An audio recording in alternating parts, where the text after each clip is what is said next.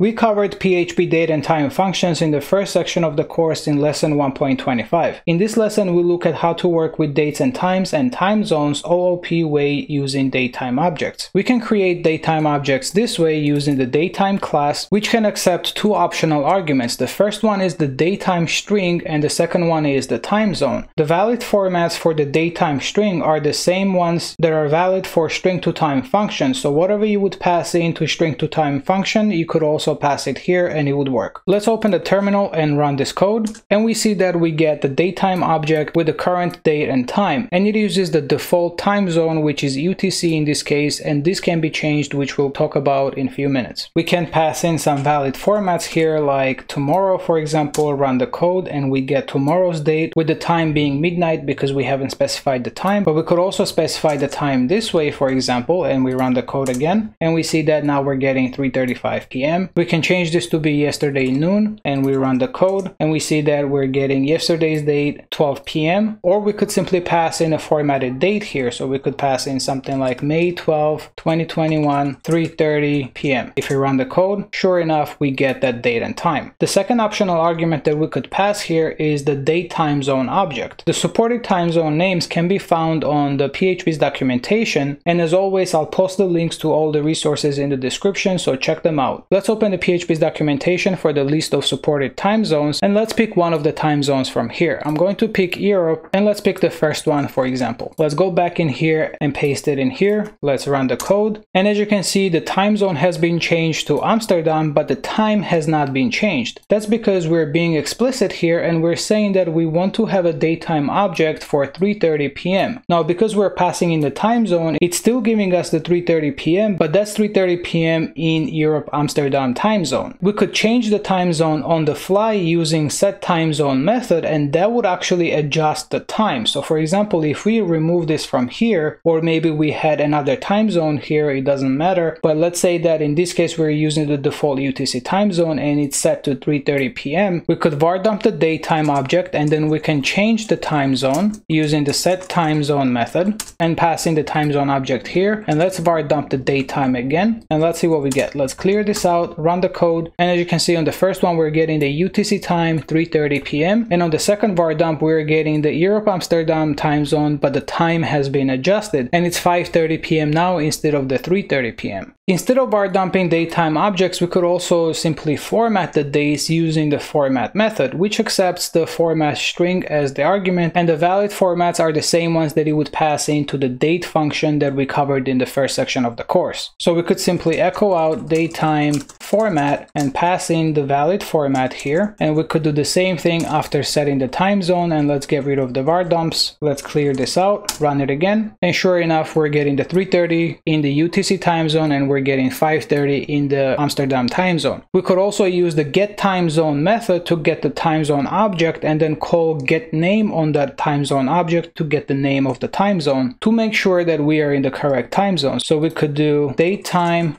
getTimezone getName, and let's concatenate that and clear this out, run it again, and sure enough, we're getting UTC for the first one and we're getting Europe Amsterdam for the second one. We could also change the date and time on the given DateTime object on the fly using the setDate and setTime methods. So let's change the date of the DateTime object using setDate method, and we can pass in the year, month, and day as the argument. So let's set it to 2021 April 21st instead. Now let's run the code.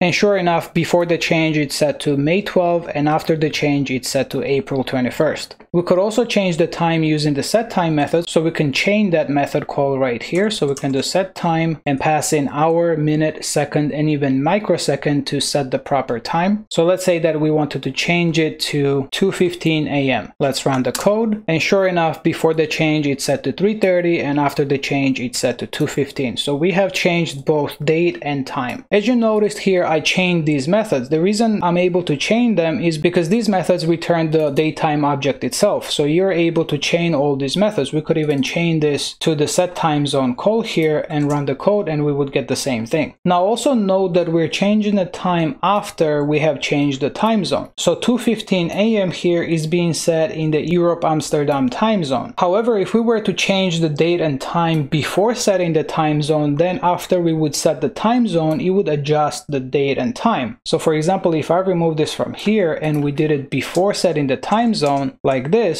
and we run the code, we see that now we're getting 4:15 a.m. and not 2:15 a.m. because we're setting 2:15 a.m. in UTC time zone, because at this point the time zone of the DateTime object is UTC, and then after we've set the time, we're changing the time zone to Amsterdam, and then the time gets adjusted to that time zone. You could also change the date and time using the timestamp via setTimestamp method, but I'm not going to go through all the available methods on the DateTime object because it would make this video too long. Instead, I'm going to leave the links to the appropriate documentation in the description so you can check them out and review all the available methods. Now, even though we're not going to cover all these methods, I want to cover some of the important methods. And one such important method is createFromFormat method, which allows you to create a DateTime object from a specific format. So if we open up the DateTime class and scroll down, we see that there is a static method called createFromFormat, and it accepts the format as the first argument, the DateTime string as the second argument, and optionally the time zone as the third argument. Now, there are many use cases for this method because it gives you the power to create DateTime objects from a specific given format. For example, here is one use case where this could be very useful. As you know, in Europe, the date format is day, month, year, while in the US, it's month, day, year. When we create a DateTime object by passing in the date in a constructor using slashes like this, for example, it is going to create a DateTime using this format right here, which is month, day, year. But this could be a problem if your date was expected to be in European format. What if this string here was coming from a file import or from a user input or some kind of API or from somewhere else where you don't really have the control on how these dates are formatted? You're just given a date in a specific format. So let's extract that into a date string, and let's say that this was coming from a file import or something like that. Also, let's say that instead of this format, we were getting European format using 12/05. Now let's get rid of this from here, and let's var dump DateTime, and let's run the code. Now it is creating a DateTime object, but the date is wrong here. It is creating December 5 and not May 12, which can be very problematic, right? If you had a date here that was over 12, something like 15, for example, then this would throw an exception because the month with number 15 doesn't exist, and therefore it is not able to parse this string. One solution to this is to replace slashes with dashes as separators or with dots. When PHP encounters dots or dashes instead of slashes, it will use European day, month, year format, but when it sees slashes, then it uses American month, day, year format. So we could simply use string replace and replace slash with dash and run the code, and sure enough, now we're getting May 15. We could also replace it with dot and run the code, and it still works, and we're getting May 15. Now this is a good solution, but this might not always be ideal solution, because as I mentioned before, this might be coming from a file or from API, and you might not want to be running string to replace for every single date. Also, what if dates were not in this format and it was in different format entirely? Then you would have to have specific logic in the string to replace and replace some other characters maybe, and so on. This is where createFromFormat method can be used as another and probably a better solution. We can tell PHP that we have a date in this specific format and have it create the proper DateTime object for us. So instead of creating DateTime object this way, we can use the createFromFormat static method and pass in the format that we're expecting, and in this case that is day, month, year, and an hour, minute, and AM PM indicator. And we can get rid of the string replace from here, and let's clear this out, run the code, and we have a bug here because this is not supposed to be M, this should be I to indicate the minutes. Let's run the code again, and we get the correct date and time. Now there is something I want to show you. Let's say that we did not have the time portion here. Let's remove that time from here, and let's get rid of the time from here, and let's run the code. We see that it is using the current time, and that's the current time in the UTC time zone. Now when we were creating DateTime using the new DateTime object and only passing in the date here, the time was set to 0, right, to midnight. As you can see, the date is correct, May 15, but the time is set to 0, which is midnight. However, when you create a DateTime object using createFromFormat and you don't specify the time, then it will use the current time. So that's something to be aware of. If you want to use the midnight, then one solution is to specify specify the time, or the other solution is to simply set the time to 0. And when we run the code now, we see that the date is set correctly and the time is set to 0. Also note that most of the methods offered by DateTime objects have corresponding procedural functions that can be used instead. For example, we have dateCreate function that is alias to new DateTime. We also have a function called dateCreateFromFormat, which is an alias to DateTime createFromFormat method. We have a method called DateTimezone set and get, which are the aliases for the DateTime, setTimezone, and getTimezone methods, and so on. I personally prefer to always work with the DateTime objects directly for a few reasons. One of them is that it makes it easier to test and maintain later. Alright, let's move on to comparing dates. DateTime objects can be compared using the comparison operators. For example, we have two DateTime objects here. Both of them are set to May 25, but the time on one is set to 9:15 a.m. and the other one is set to 9:14 a.m. We can then use the less than operator, greater than operator, the comparison operator, and the spaceship operator to compare these two DateTime objects. So if we open up the terminal and run the code, we see that the first comparison returns false because 9:15 is not less than 9:14. The second comparison returns true because 9:15 is greater than 9:14. The third one returns false because they're not equal. And fourth one returns 1 because that's how spaceship operator works, right? If the first one is greater than the second one, it returns 1. If the first one is less than second one, then it returns -1. Otherwise, if both are equal, it returns 0. Let's set this to equal and run the code again. And as you can see, we're getting false for the first two, and we're getting true for the comparison operator and 0 for the spaceship operator. You could also simply compare timestamps of the two dates. So if you have two DateTime objects, you could call the method getTimestamp on both and compare those, because timestamps are just integers, right? Or you could use string-to-time function to convert date strings into timestamps and then compare those timestamps instead. We could also calculate differences between the two DateTime objects using the diff method. And the diff method returns a date interval object. Let's see an example. So let's change the second date to March 15, 3:25 a.m. And let's var dump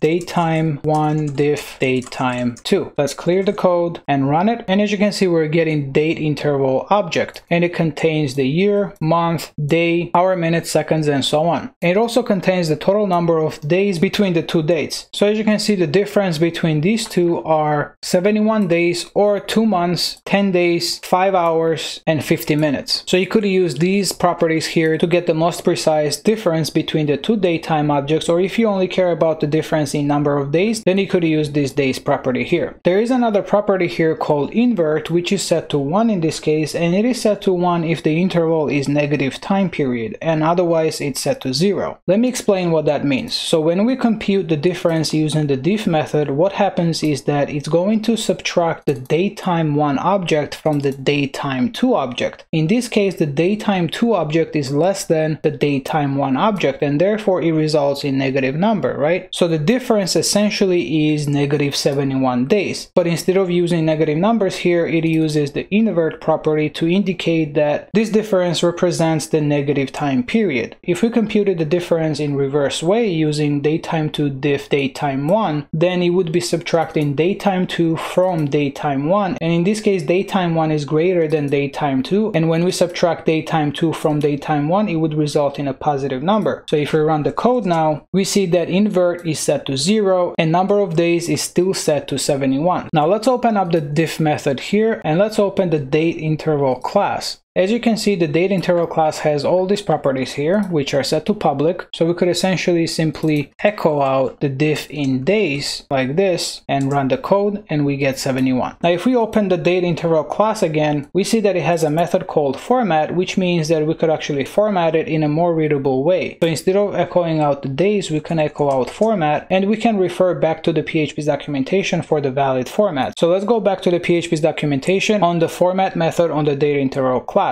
And we see the available formats here. So as mentioned here, every format character must be prefixed with a %sign. So we could use %year to get the number of years in differences. We could use %d to get the number of days in difference, and so on. So let's test this out. Let's do %d and let's add a new line here and run the code. And we see that the actual difference between days is not the total number of days, but is the number of days between here. So that's 10 days difference. So we could do difference in year, difference in month, and difference in days. So let's run the code again, and we see that we have 0 years, 2 months, and 10 days. And then we could also specify hours, minutes, and seconds. Run the code, and we see that we get 5 hours and 50 minutes. If we wanted to get the total number of days, we could use the %A, and this will give us 71 days. Now, to get the actual sign, whether it's positive or negative, we can use %R and run the code, and we see that we're getting positive 71. And if we reverse this and we did DateTime1 difference DateTime2 and run the code, we get negative 71. You could actually create objects of date interval classes directly and then use those interval objects to do some calculations on the dates. For example, we could create an interval variable here and set it to the new date interval object, and the date interval object expects a single argument called duration. And for the valid formats of the duration, we can refer back to the PHP's documentation on the constructor for date interval class, and we see the duration format must be prefixed with the letter P indicating the period, and then we can use any of these designators. So for example, we could do something like P to D, and this would indicate 2 days interval. So if we var dumped interval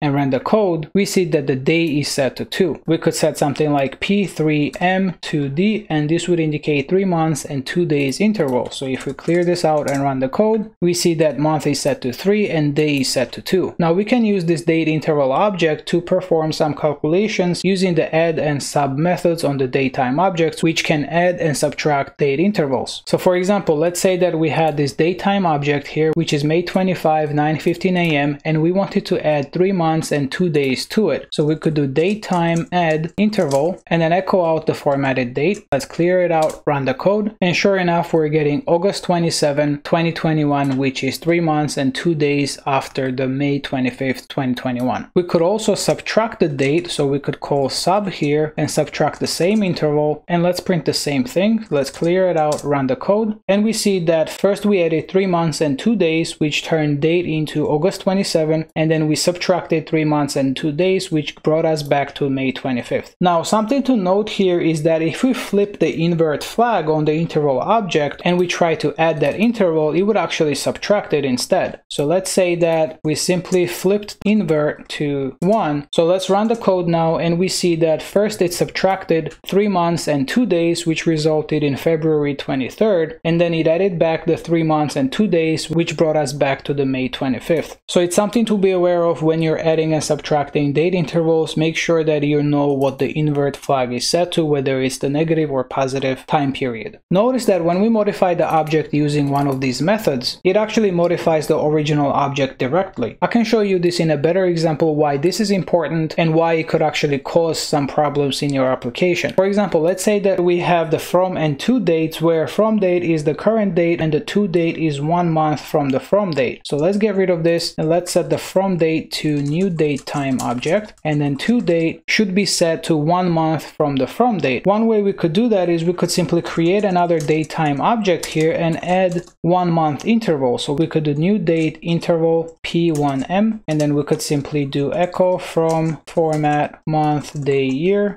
and then to format month day year. Let's clear this out, run the code, and sure enough, we're getting the current date, which is June 6th, and we're getting 1 month after the current date, which seems to work, right? However, this won't always be accurate because the from date can be different, right? It will not always be the current date, and we don't always want to recreate the same object that we're creating from the from date and pass in all the necessary time zones and other arguments and so on to recreate the exact same object to only add the 1 month to it. We want to do something like this. We want to simply add 1 month to the from date time, and you might think that this would work. If we run the code, we see that it does not work. Instead of getting the June 6th, which is the current date, we're getting July 6th, which is 1 month after the current date. So essentially making a change here also affects the original object. And we talked about this in the previous lessons when I talked about how the variables are created and how objects are stored in a zval container and so on. So you can refer back to the object comparison lesson if you want to refresh on that. But essentially what happens is that when we modify anything on the object, it affects the original object object as well. Even when we assign it to a new variable like that, it is not creating a copy or a clone of the original object. Both from and to variables point to the same object in memory, so when one of them is changed, the other one is also changed. Even if we remove this from here and we simply assigned to from, and then we changed the to object and ran the code, it would still result in the same issue. But we want to make this work, right? This looks pretty good and very readable, but it does not work. One solution to this is to simply use clone keyword to clone the from object and then add the interval to it. So if we run the code now,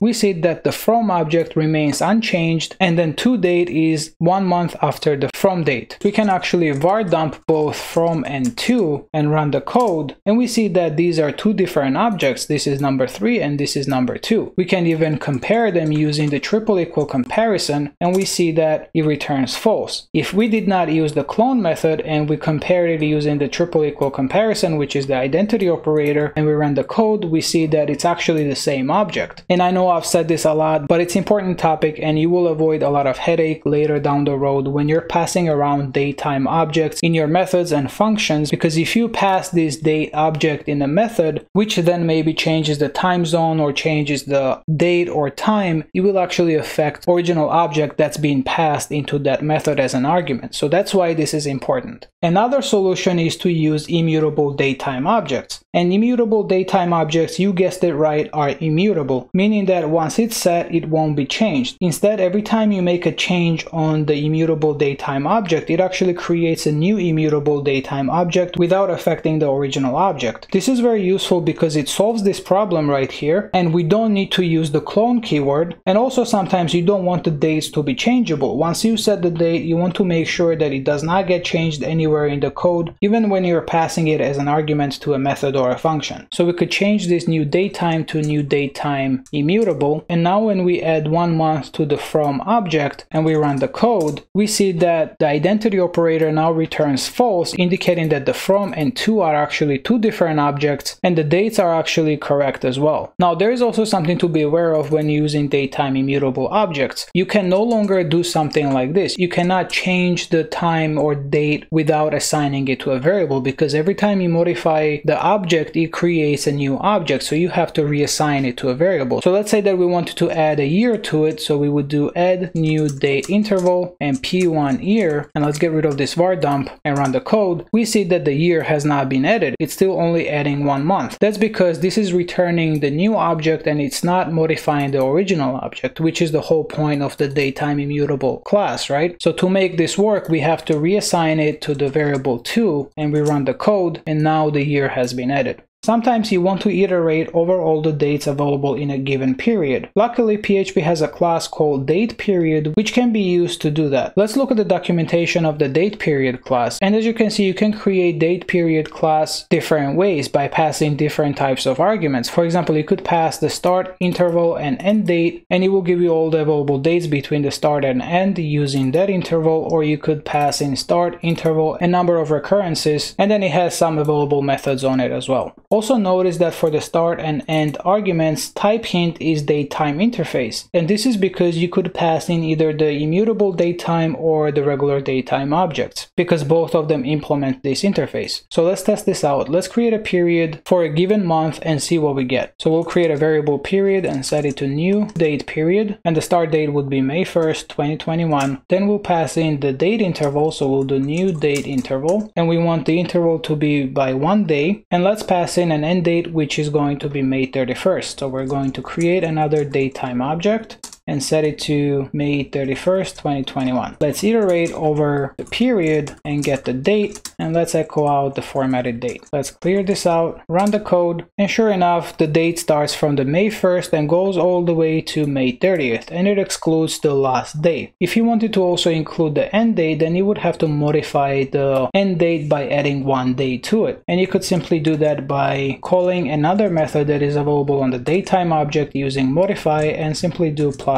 day. And let's run the code now. and we see that the end date, which is May 31st, is now included. We could change the interval to go by 3 days instead of 1 day, and let's run the code, and we see that now it jumps 3 days instead of 1 day. We could also, instead of passing in the end date, just pass in number of recurrences. So we could pass in an integer, something like 3, and run the code, and we see that we're getting 3 recurrences after the start date. And if you want to exclude the start date, then you can pass in the option here, which is DatePeriod constant called exclude start date, and if we run the code now, the start date is being excluded and we're only getting the 3 recurrences after that. There is a library called Carbon that is a very nice wrapper around the date object. It gives you a bunch of helpful methods that you would otherwise have to build it yourself. Laravel framework uses the Carbon library by default, and I've used Carbon in all of my projects, even the ones that did not use the Laravel framework. So definitely check it out if you need more robust working solution with the DateTime objects. I might make a separate video about Carbon library to actually install it and show some examples on how it works, when and where to use them, and so on, if there is enough demand for it. So definitely let me know in the comments if it's something that you would like to see. This is it for this video. Thank you so much for watching. Please hit the like button if you enjoyed it and found it useful. It really helps me with the YouTube's algorithm to bring this video in front of developers like you who may benefit from it. If you're new to this channel, consider subscribing to make sure you don't miss any of my new videos and to help me grow. Thanks again, and I'll see you next time.